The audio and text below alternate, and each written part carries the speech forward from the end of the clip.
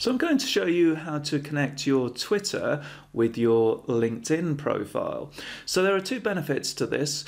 First of all, you can display your Twitter handle on the contact information section on your LinkedIn profile.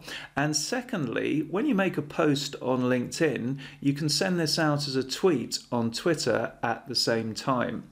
So before we get into the settings on LinkedIn and make the connection, it's a good idea to log into Twitter. As you can see, I'm logged into my Twitter account here.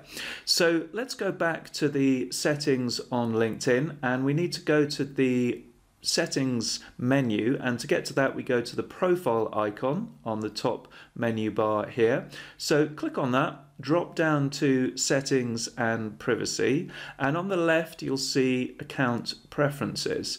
So if we click on that and then drop down to partners and services, one of the partners listed is Twitter. So we click on change, and you can see that I've got the option to add a Twitter account.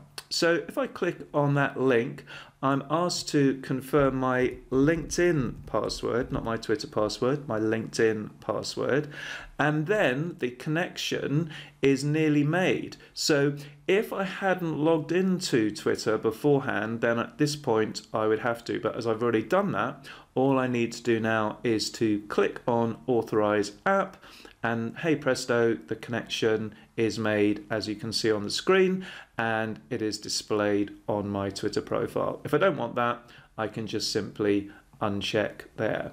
So let's go back to LinkedIn and just confirm that my Twitter handle is now being displayed on my contact information. So I click on my Twitter profile here, go to contact information, and as you can see, my Twitter handle is listed here. And the second benefit is being able to post out to Twitter as a tweet. So if we go to home, as if we were going to make a post, and on the top here you'll see that this is where you can select your audience on this drop down. And so you can see that I now have the option for anyone, so this is anyone on LinkedIn, plus it can potentially be picked up by web search engines like Google and Bing, but this time I have anyone and Twitter as an option, which I can select there. So that's how to connect your Twitter with your LinkedIn profile. Thank you for watching. And if you'd like to learn more skills by watching short videos, please subscribe to our channel here on YouTube. And if you'd like to continue your learning journey with NILC, please visit us at nilc.co.uk. See you next time.